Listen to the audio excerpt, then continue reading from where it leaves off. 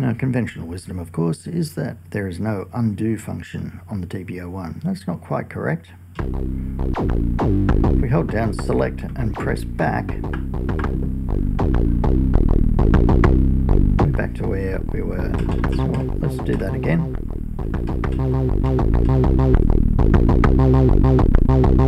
Hold down select, press back. Now you'll see in the delay here you've got RLD, so it's actually reload. And you'll notice it also restarts the sequence.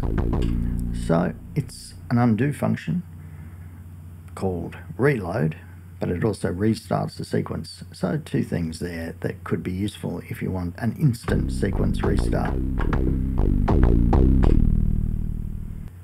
Here's another one. Now, you know, within a sequence, press a step. See here we've got copy and paste, and you've got the bar buttons above it. So they're sort of copy and paste buttons here. So hold a step, copy, and you see CPY. Hold a step, paste, PST. So that's the quick copy and paste method. Copy, paste. Copy, paste, paste, paste. So we know within a track that's copy and paste. Let's undo that. Go into pattern mode. It's exactly the same. Here's the pattern that we were just on. Press and hold that. Copy, paste, paste. So now we've done copy and paste on a pattern, but we didn't want those there, so we want to get rid of them. Here's the two octave buttons, octave down and octave up. Press and hold both of those. You see delete come up. Now, that's a question mark. Do you want to delete two?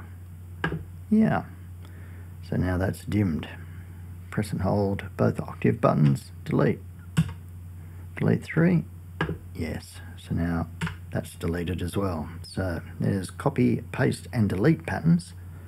Let's go into more dangerous territory and create a random pattern. So select an empty pattern, there it is. Go shift random pattern. This one is the steps. So press it to play. Nothing going to happen because there's no steps in it.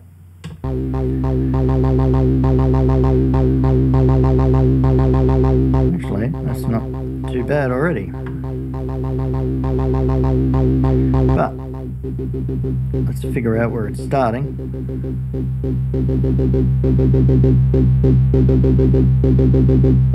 Well, it's even starting at the right place. That's too easy. Let's try that again.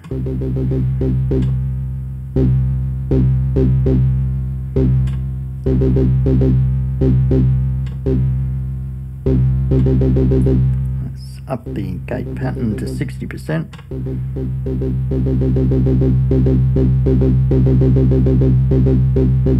Okay, that's alright. So it's starting here. Now, just a reminder, if you haven't updated to firmware 1.08 yet, it is definitely worth doing because you've got the move start point function, which I've covered before, but I'll do again because it's so fantastic, especially when you're working with random patterns. So that is the note we want to start on. So we go shift and the bar buttons move the pattern, the whole pattern left or right. So that wants to be the start point. So we'll move it to the right. Is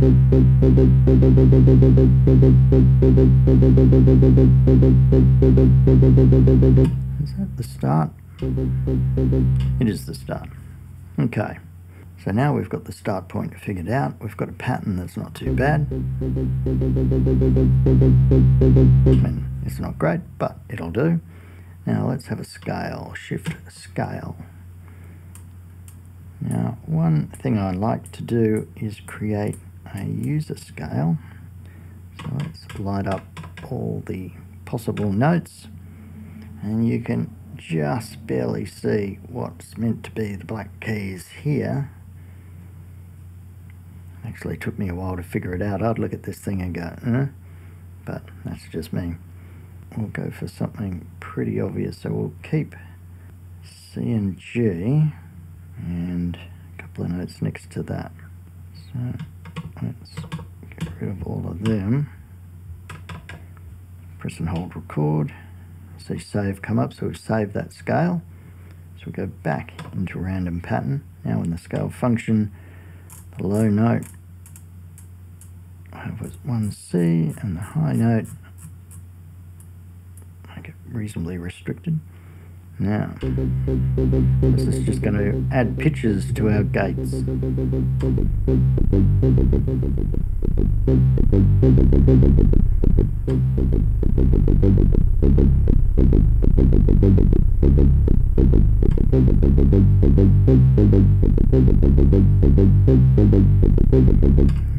Yeah. Let's go and modify our scale a bit. Maybe. Let's try that. So save that as the scale. Actually, let's get rid of that one. So just 3 notes in the scale, which would probably work alright for a bass pattern.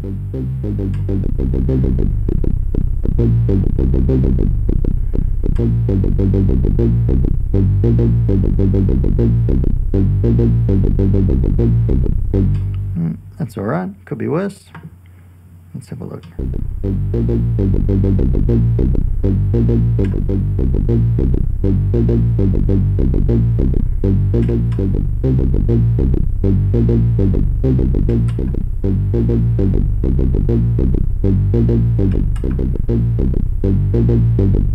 Oh well, let's say we like that. So shift record is the quick save there. So there is our pattern. Now in this particular sound, the LFO is doing some very subtle vibrato. So there it is, not so subtle. Let's say we really want to keep it like that, which means we can't have it doing much to the filter. But all is not lost. Let's go into modulation mode, mod mode, and that's mod mode for the filter. Now you can press and hold and individually adjust things, but that's a little bit tedious. But it's much easier just to play it while in mod mode. And when you press and hold the record button, it's going to record whatever the filter knob is on. So see all the values changing.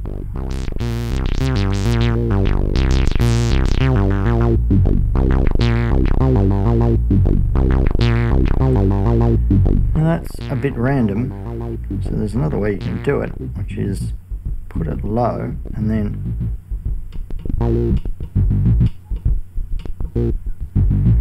put it into a different position.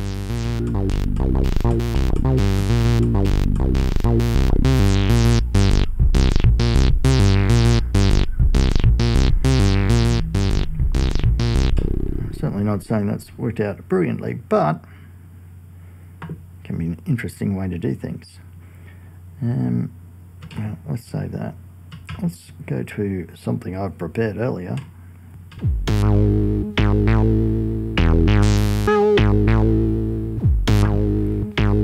I'll just use this one to demonstrate something else, which is first and last step.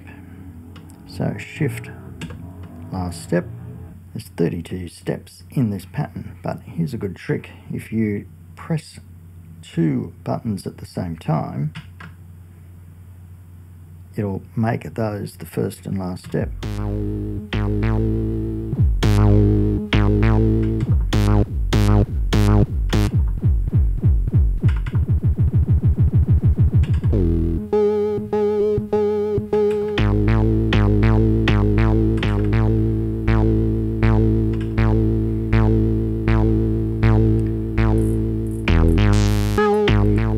You can do it via the knobs. The left knob is first, the right knob is last, so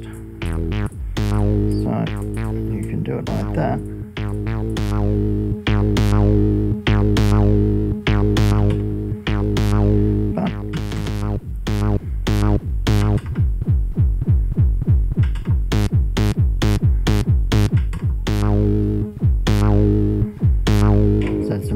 Zen delay.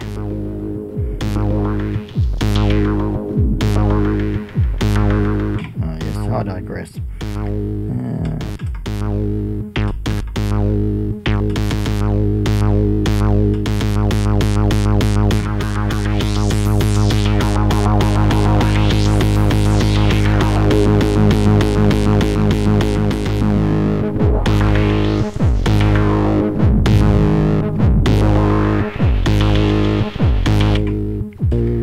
It's hard to resist doing that. Yes, so that's first and last step. So what we might do is use this pattern here, copy, paste, paste. So now we've got two versions of this pattern. Here is one of them. Go into last step. So we'll just create. Yeah, that's about as simple as you can get for that one. For this one, first last step, second bar. Well,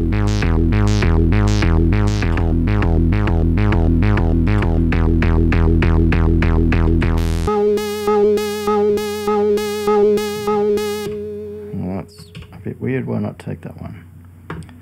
So now, I'll just save that to be short. So now we've got these two little short patterns here. We've created them just to demonstrate chaining patterns together. Sounds as if it might be complex, but in fact it's about as simple as it could possibly be. Hold down the select gate and then just press the patterns that you want. Two of them, two of them.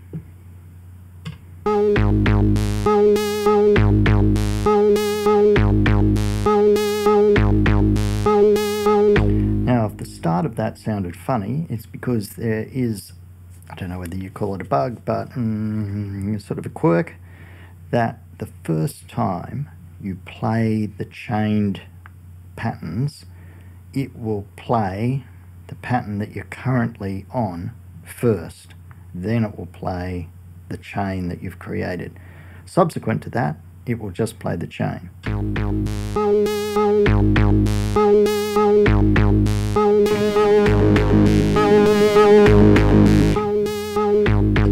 But the first time you do it, it'll play the pattern you're currently on first, and that might confuse things, but as long as you're aware of it, then it's not a big deal. So as soon as you select another pattern, your chain is gone forever, which is a bit of a shame, but not necessarily a big deal, because creating the chain is so simple. As I say, hold down the select gate and then just tap the ones that you want. Gee, that was a terrible pattern though, wasn't it? Let's try that again just for my own dignity.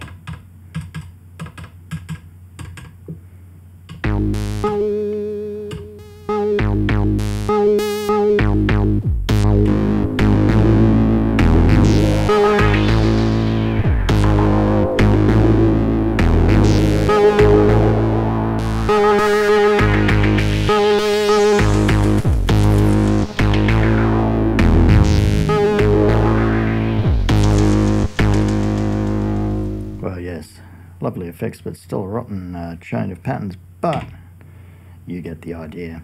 Until next time, see ya.